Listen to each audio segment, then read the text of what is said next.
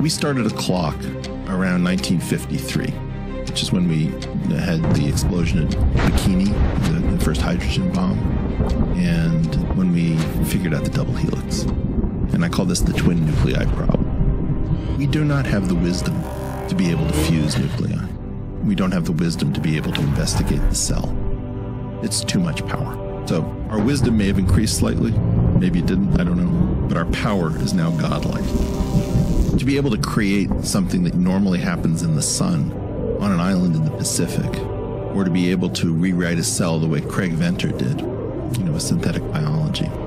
We are now gods, but for the wisdom.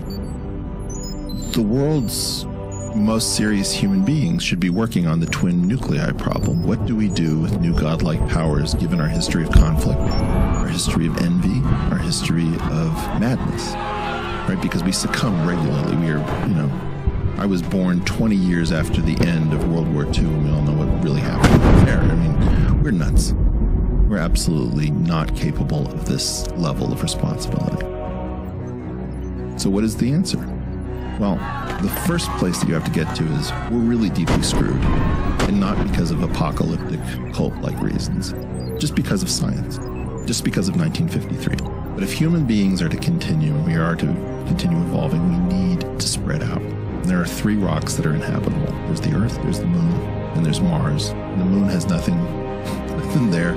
Mars is pretty uninteresting, to be blunt. I know that it's beautiful that we send back these pictures. And we've got this one gorgeous planet that we are clearly not smart enough to steward. It's like we're still having idiotic climate change debates. None of these answers are good. But it seems to be that when we figure out what goes beyond Einstein's theory, the underlying source code gives us opportunities that we don't normally have. So 7 years ago, I tried giving these lectures at Oxford, and I released this theory of geometric unity on our YouTube channel. My belief now is that we have to talk about a 1,000-year solution to human life. And this is it. Physics and biology led us into the valley of death. And it's now time to try to get out.